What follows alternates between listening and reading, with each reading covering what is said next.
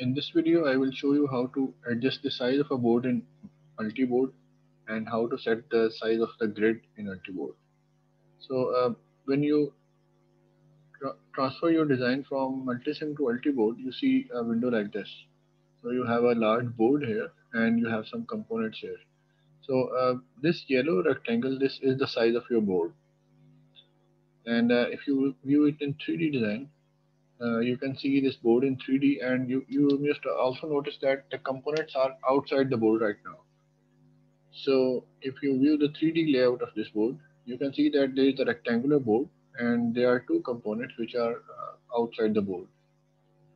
So we will adjust the size of this board, and I will show you how to adjust the size of this grid as well. So the first thing you have to do to adjust the size of the board is to come to the board outline layer.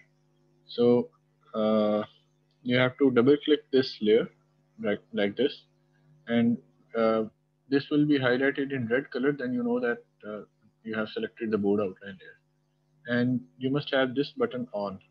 This is the enable selecting other object. This must be on like this. So when you are in the board outline layer and you have turned this button on, you should be able to select the board outline like this. And if you select the board outline, you can set its size like this. And alternately, if you want to set exact size, you can also take the help of the design wizard. And if you double click this rectangle, you should be able to set its size from here. So if you want a width of uh, 3 inches, sorry, yeah, 3 inches, so you have to set the size to 3000 mils.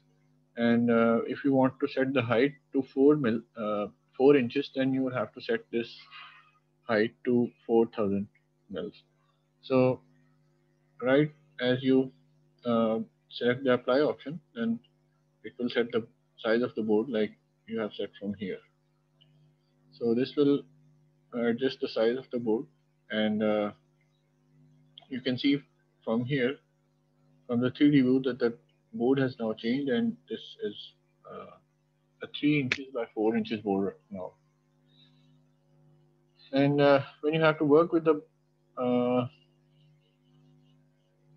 with the project, then you have to set the size of the grid which you want to use for your components. For example, if you move the components, they will move over the grid, and all the time the components, the pins will be aligned to the grid as you have set it.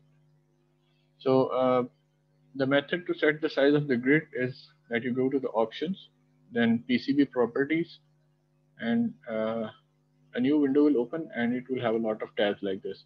So you go to the grid and units tab, and you set the grid type to standard grid, and you can set the visible grid style uh, to the line grid, sorry, dot grid or line grid like this, or cross grid like this. In my opinion, the dot grid is the most convenient one, and I mostly use this kind of grid.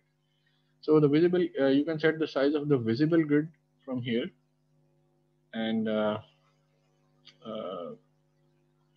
50 mils is a good size for common applications.